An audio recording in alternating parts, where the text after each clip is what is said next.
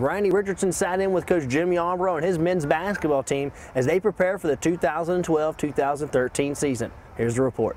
In less than 3 weeks, Lion basketball under head coach Jim Yarbrough will begin the 2012-2013 season.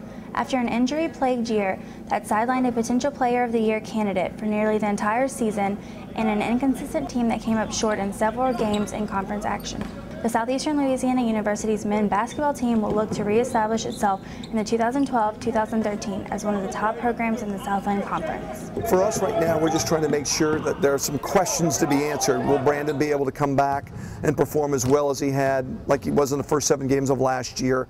Early indications are, yeah, he'll be pretty good. Roosevelt Johnson finished the year very strong. Will he be able to continue that going into this season? Will our newcomers be able to do their jobs and help us out?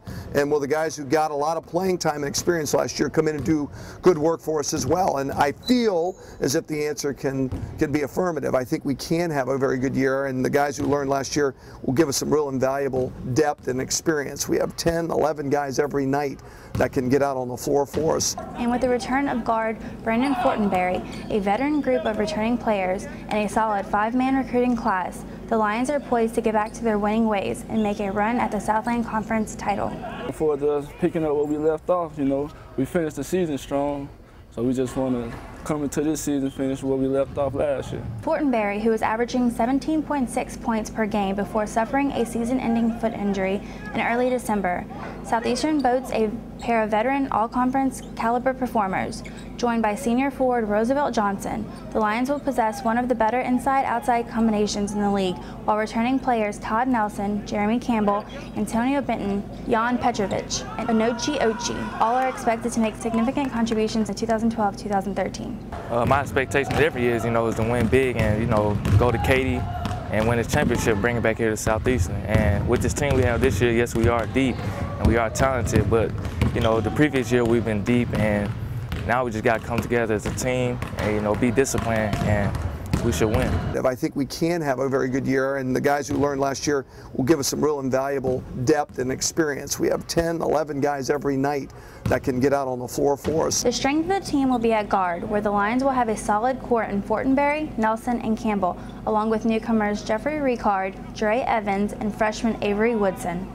The 3 junior college guys stand out for us right now. Our 2 high school Mississippi freshmen are going to be great, and they're very good. But the 3 junior college transfers are all very good. Dre Evans, obviously, has got great experience and really kind of takes command at the point guard spot. But Jeff Ricard has been remarkable. He's a local product from Plaquemines, played for Denny Wright, who's a very good high school coach. Really come up, played at McLennan Junior College, doing some great things, giving us a guy who can break you down off the dribble, a guy who's shooting the ball in a variety of ways, can really get heated up. The Lions open up their non-conference schedule on November 7th at home versus Millsaps College before hitting the road to take on Big Ten power Wisconsin, along with national power Marquette and New Mexico State. The Lions will play 11 non-conference games before welcoming Oral Roberts to Hammond for the Southland opener on January 3rd as part of a doubleheader with the Lady Lions. Florida's ranked 10th in the preseason poll, Wisconsin 21, and Marquette's getting votes would put them at the 36th spot. So that's 3 teams that are in the top 36 in the country starting off. One of them's a top 10 team.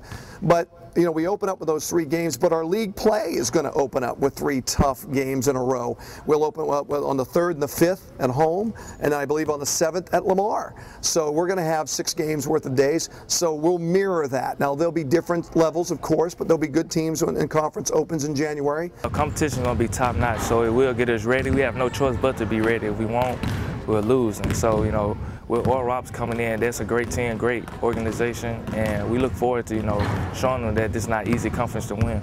Thanks, Brandy. You can check out a complete schedule for men's basketball at lionsports.net.